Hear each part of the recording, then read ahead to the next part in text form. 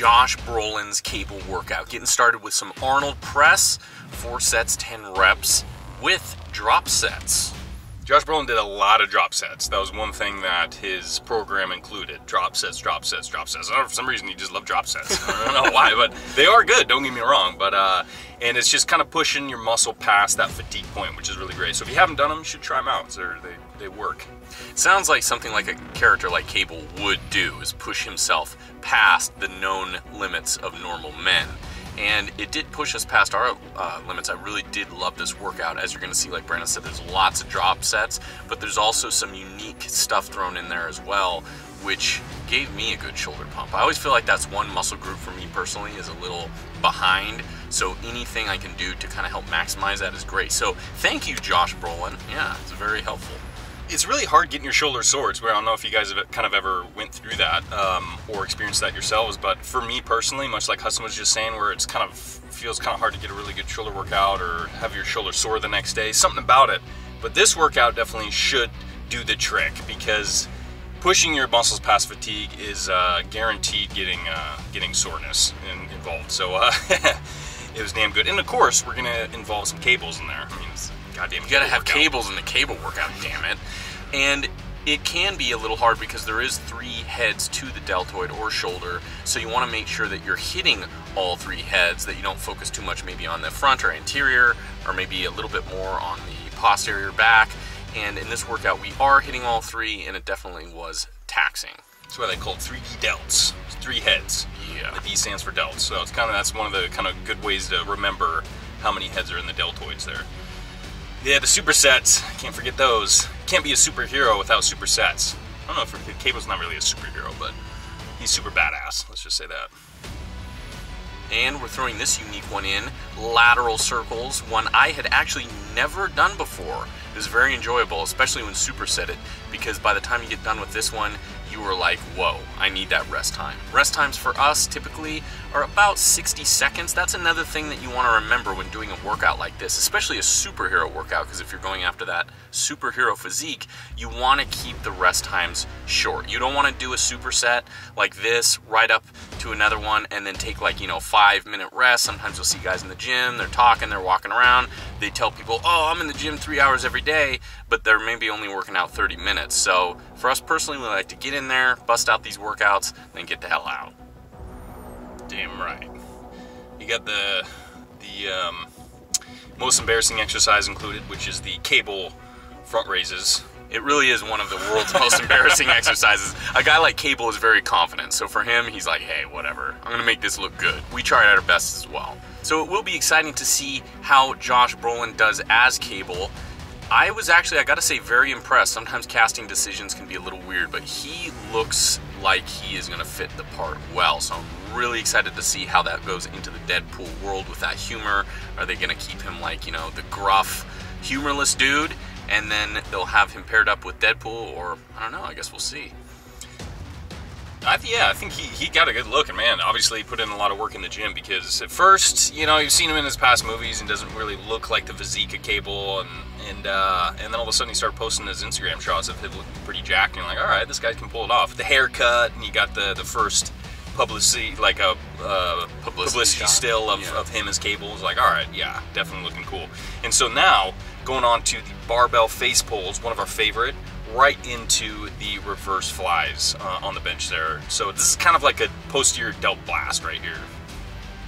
Oh yeah.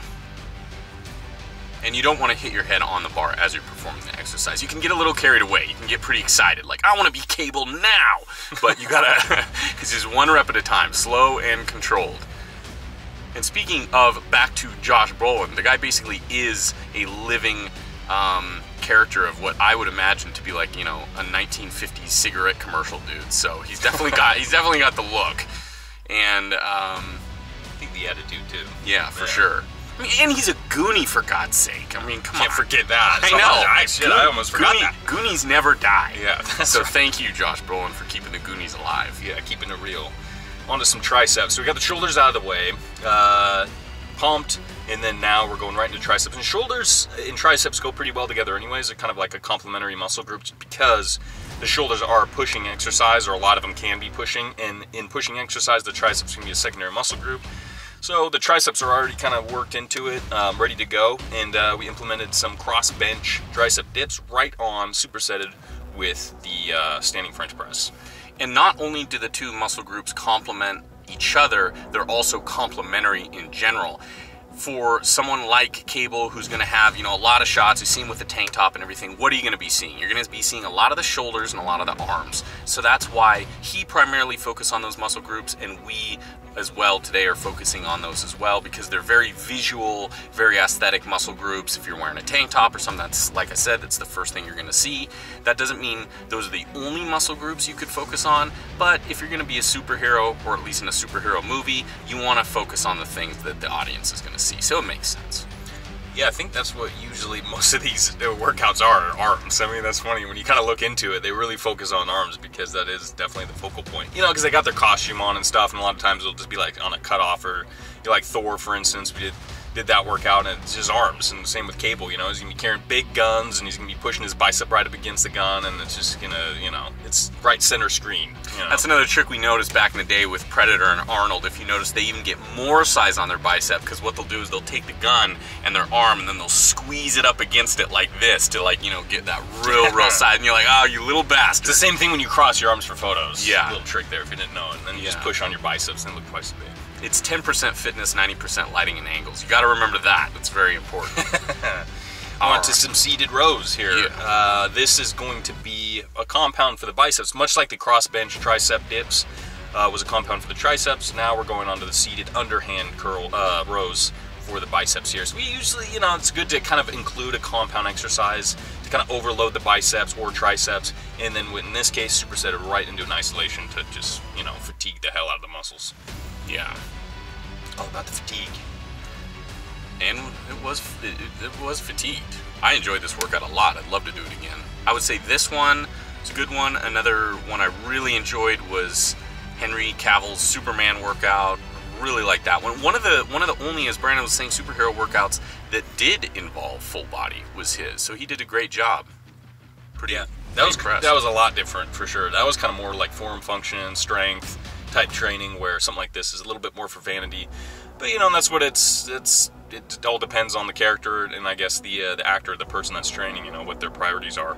And vanity definitely isn't a bad thing, because sometimes all it does is you taking a look at yourself in the mirror and going, wow, I'm looking good. And you're not doing it in a way where you're arrogant. You're just saying, hey, my hard work is paying off. I feel great. I look great. And that can be the motivation that you need to keep going in the gym. That's why we really try to keep compounds and isolation, so you are getting the full body workout. You're not neglecting commonly forgotten muscles like legs, calves, but at the same time, you are able to do some isolation, so you can go, yeah, hard work's paying off. Damn right. And this is, you'll see with the curls here, the dumbbell curls, it's a slight variation. It is a curl with a slight front raise in there too. And a lot of times when you're doing a traditional curl, you would, of course, the whole thing is keep your elbows at your side and just focus on the biceps. But this is working a little bit extra movement in there, multiple movements where you do get the bicep curl with a little bit of shoulder activation, and so that is on purpose for sure. We're not cheating. I know. We're not breaking the rules. That's basically what Brandon was trying to say. Yeah. It's like, look, man, if you're looking at this going, what the hell is that thing? Cable is a rule breaker. Yeah, he is. So that's very true. Why. And there we go. So I ain't keeping my goddamn elbows at my side. I'm going to do what I want. Exactly. Sloth taught him that one back in the day. Hey, you guys! When he was lifting that boulder, he put a little bit of that delta activation into it. We need to do a sloth workout. We do. Yeah. Why haven't we done a sloth workout? Or a Deadpool workout? But we might need your guys' ideas on that one, because we'd have to really go all out. I'm thinking like full-on Deadpool and Cable costumes on that one. I don't know. What do you guys think? Damn. That would be crazy. Sounds like a lot of work. It does sound like a lot of work. I know, right? It's like a lot of work, and then sometimes, especially on YouTube, you're like, is it worth it? I mean, we enjoy it, but then, I don't know. Yeah. If you guys watch it and you're like, well, why the hell are these jackasses in costumes? Just work out more. Yeah, just work out. Shut up and work out. So, hope you enjoyed it. It was definitely, it's a badass shoulder workout for sure. Definitely. Yeah, shoulder arms. Mm-hmm. Yeah. Mainly on shoulders, though. That was definitely the focal point. Yeah. So let us know what workout you want to see next. Hope you enjoyed this one. And till next time, stay buff. Yeah.